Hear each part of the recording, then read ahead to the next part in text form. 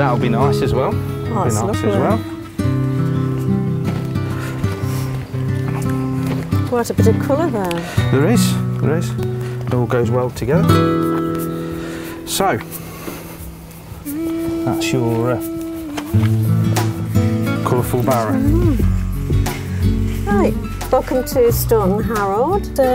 We have actually come on to September's edition of Green Fingertips.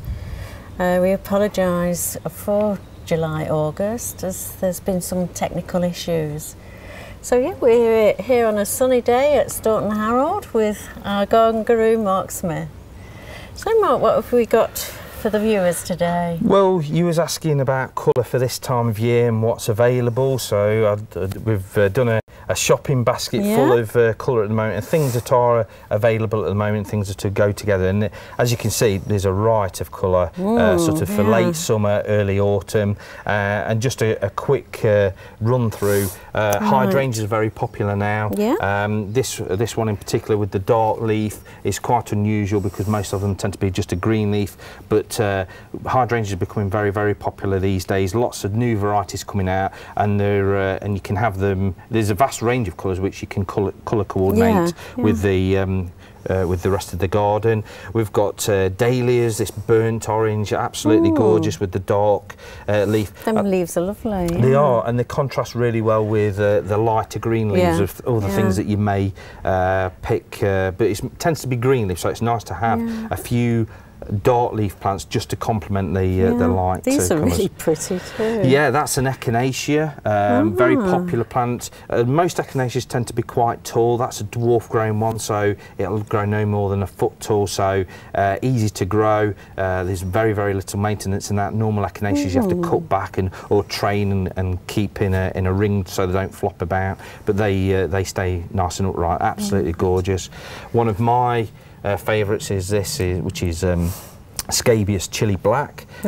Great for bees and butterflies. Flowers and flowers and flowers right up to the sort of first frost. They're tiny little flowers. Yeah, it's pink, it's called pincushion flower, and it looks like a little pincushion. But I love the black colour because they tend to be either pinks or blues or whites. So the black is really unusual. And again, even though it's got green leaves, you've got the black flowers which go well with the black foliage. A bit of a side step here is cordyline. Now the reason why I say that in a normal flowering garden you would pick all flowering plants. This tends to be in a very modern architectural garden, but I think that is nice as a feature in itself. Evergreen, the dark purple leaves go really well, and it's just a contrast to all the other plants that you've got in the garden. Again, right behind here, which hiding away, heuchera, another popular plant. This one is far cheaper. It is quite a new variety. It flowers as well, but most people tend to buy it just for the plummy red foliage, and that's evergreen as well, so you'll have that all the way through the winter. Very, very small growing plant, no more than a foot tall by about a foot wide. Great in a pot, great at the front of a border, and again it contrasts well and goes really well with the plants that's been selected. Do these flourish, you know, in the same sort of soil? They do. There's nothing that'll take any special kind of treatment. The only thing I will say is the majority of them, like the scabious, and we've got French lavender here, and because we've got dahlias and we've got the bulbs with the lily here, they all like it really well drained. They don't like heavy soils, you know, where it's very clayey or anything like that. Plenty of sand, plenty of grit mixed in while you plant it, and they'll flourish and they'll do really well. Anything like dahlias, which are classed as a little bit tender. They're only tender if they've got water around the roots, so make sure it's free draining away from the roots and you won't have any problems with that. Exotic lily, can use as a cut flower. They'll come back year after year and get bigger and better each year. When I say bigger, the clump will get bigger. They physically won't get any higher, so they're nice and neat again. The only thing you have to watch out for those is lily beetle, which you spray at the beginning of the season there. And then we've got coming straight into the autumn, as brand spanking new are the mini cyclamen at the front here. Now they're great for especially when you've just planted your border up and you've got those gaps. It's nice to just sprinkle the odd, fill in the gaps with the cyclamen. That'll give you colour within those gaps while you're waiting for the plants to establish and get bigger. And again, if you want to do a autumn and winter hanging basket or container, cyclamen are one of the best things. They'll survive down to -5, and most of the winters that we get don't really get to that sort of temperature now. But again, because it is a bulb, plenty of drainage in the compost or in the ground when you plant them, and they'll do happily right the way through winter. So I know we've had a lot of rain during the summer.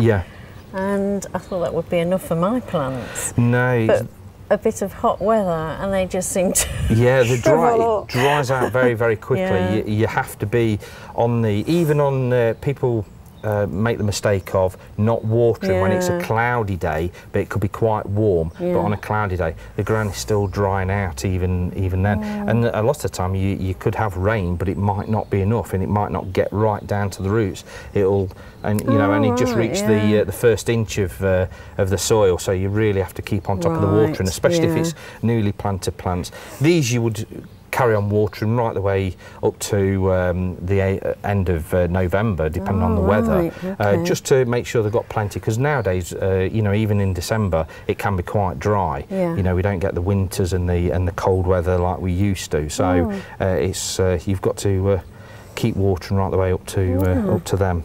But a great collection there, and the thing is, they're very, very easy to grow. You don't really need any technical experience of gardening. It's just plant, leave and forget about. There will be the odd dead heading of the flowers. You can just take off the old flowers, and that's really it. But pruning wise, a lot of these more modern plants, and I say modern plants because all of these have got older relatives that used to be taller and you'd have to prune back quite hard and do a lot of maintenance with. With these smaller varieties, compact grown varieties like the hydrangea, you don't have to do that heavy pruning. So really gardening from in sort of full sun.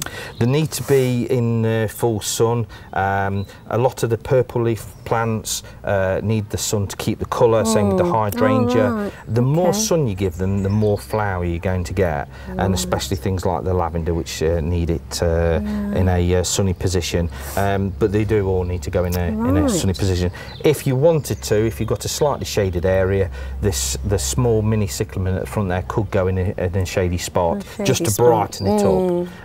But everything else needs to. I suppose they would be partially shaded from the bigger plants. They do. If they're filling up gaps. Yeah, I mean everything in sort of dapple shade where it's quite dark, you'd have some of those in there, and it just really lifts it, and it makes it less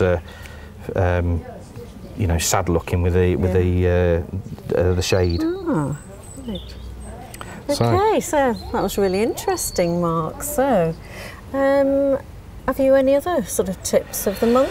Well, the tips for September really is, start looking at areas in the garden because we'll be coming into bulb season now, and bulbs will be available at Staunton Harold very, very shortly. And look at areas where it's because these are spring flowering bulbs that are coming up, so look in certain areas of the garden that didn't have much colour in the spring, and think about that and plan now and plant the bulbs that's going to be coming out very shortly then.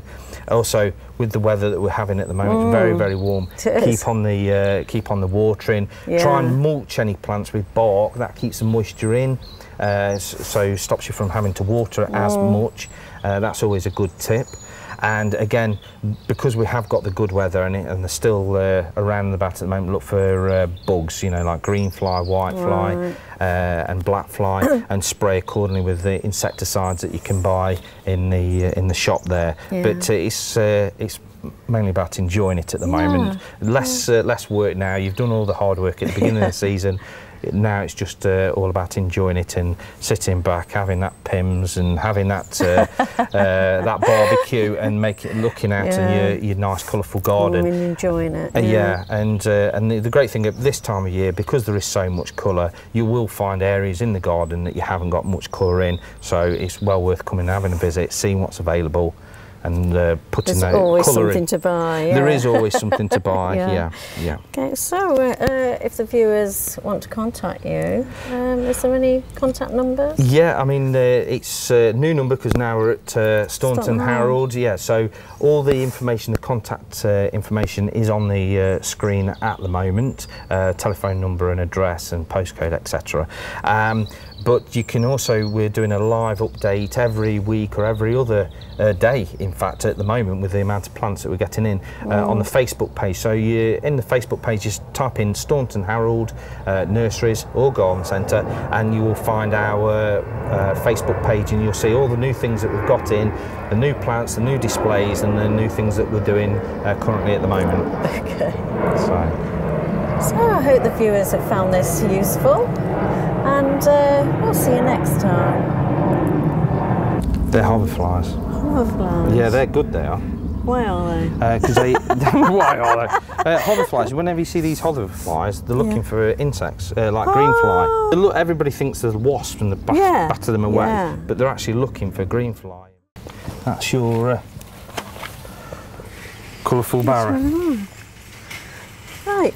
Welcome to Staunton Harold, and we're here with the garden guru, Mike Smith.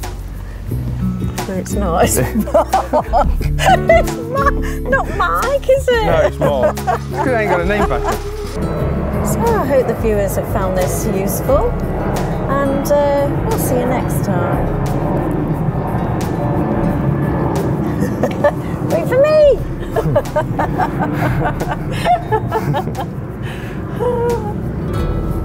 Dare it go without me. Yeah.